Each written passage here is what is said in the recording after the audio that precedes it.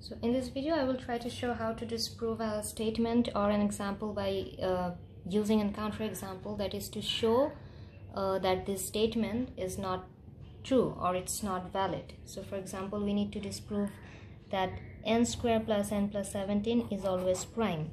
So if we start choosing random values, it's gonna take a lot of time. For example, n equals to 1, it becomes 19, it is a prime number. N equals to 2, it becomes what, 4 plus 8 plus 2 plus 7, 10, it becomes 23. It's also a prime number. So we need to find a value for which this whole value does not result into something which is a prime. So if we choose 17, it becomes 17 square plus 17 plus 17. So factorizing 17 out of it, 17 plus 1 plus 1, so 17 into 19. So since this term is a multiple of 17 and 19, the result is not a prime number, because for a number to be prime, it has to be a multiple of 1 and the number itself. But since this is a multiple of 17 and 19, so the result is not a prime number.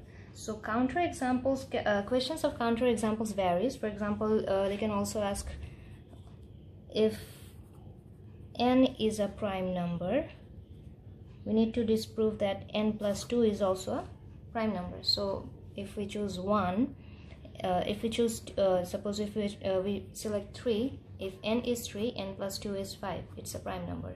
So next 5 plus 2 7, it's a prime number. But if we select 7 plus 2 9, this is not a prime number. So the statement which they said that if n is prime, n plus 2 will also be prime, is not valid anymore for this case. So this is a counterexample which makes the whole statement invalid. So proving something by contradiction is almost similar. For example, we need to show that root 2 is irrational. So at first we will start the maths by assuming that root 2 is actually rational, and then after simplifying we will show that it's not rational, proving that it's irrational. Okay, so for that we need to understand what is a rational number. For any number to be rational, first of all it has to be in a format so that we can find the ratio of that. For example, if we are writing 2 by 3, it is a rational number because we can write it in fractions, and it has to be in simplest form.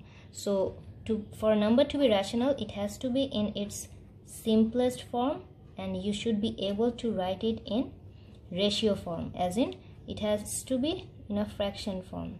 You should be able to write it in a fraction form. So for example, if you're talking about 2, we can write it as 2 by 1.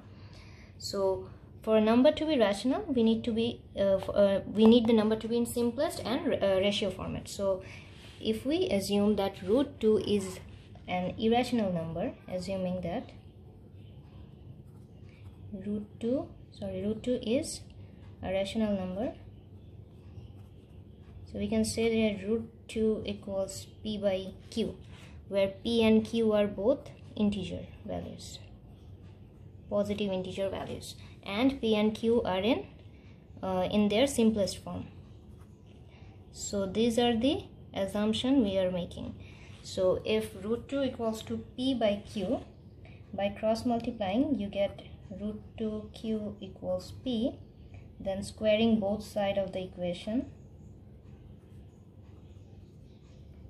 we get 2q square equals p square.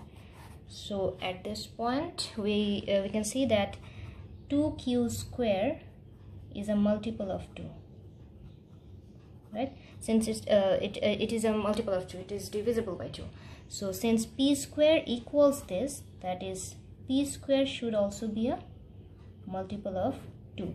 So now we can see that 2p square and p square, this whole thing shares a common multiple of 2. So since they both have a common multiple